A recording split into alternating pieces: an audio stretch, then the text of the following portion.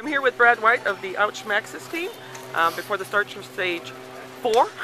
Yeah. So all right, Brad, so tell me, about the past 3 stages in Ouch, and I know you tried a few attacks and flyers at the end. So tell me about that. Yeah, yesterday,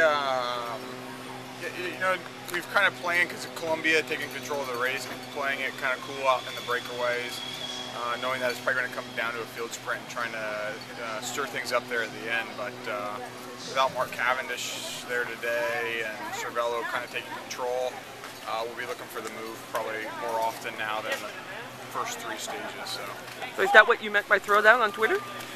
Yeah, I think so. I think, and also the GC guys. I mean, the time's kind of running thin, and we thought things would probably stir up a little bit more yesterday because of it looked like a little bit more difficult stage on profile. But I think today's going to be somewhat similar, and I think the GC guys need to start really stirring the pot a little bit. So they had a pretty easy day yesterday and the day before, so I think today might be the day they really start going.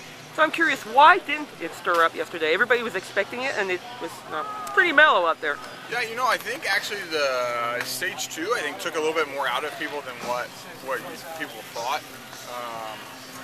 Starting out that day, we had 7K neutral yesterday, stage 3, and everyone was kind of tired, you could tell, especially when the first attack that goes sticks. It's a bit strange, but and then once we hit some of the KOMs, we thought maybe some GC guys would try and get away. Maybe a second break would go, but that didn't happen.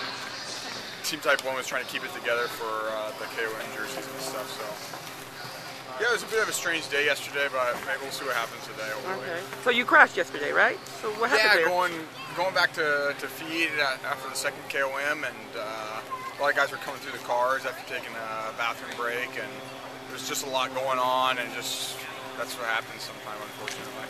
All right, so you've got John, the sprinter, and then there's you who takes slow flyers once in a while. So is that the plan again today, or are you not going to tell me? Yeah, well, yeah, I'm always kind of looking for that move. Yesterday, I've been trying to learn not to follow that first move because that usually doesn't go, and then the day I don't, it goes. So I learned my lesson, so we'll be aggressive today myself, and then the finish today, we'll see. I don't know. We'll see how our sprinters are doing today at the end of the day. They've been kind of hot and cold, so we'll see.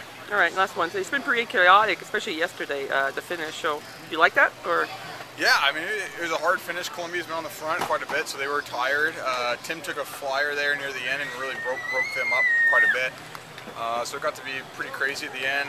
Cavendish was kind of isolated, and I think that played to Thor's advantage a bit, and his team as they were resting most of the time. So yeah, having it chaotic there at the end is good. We have Drury who could take a flyer there too. So I think that suits us pretty well. Our sprinters are pretty good without a train. So. All right. Thank you. Yep.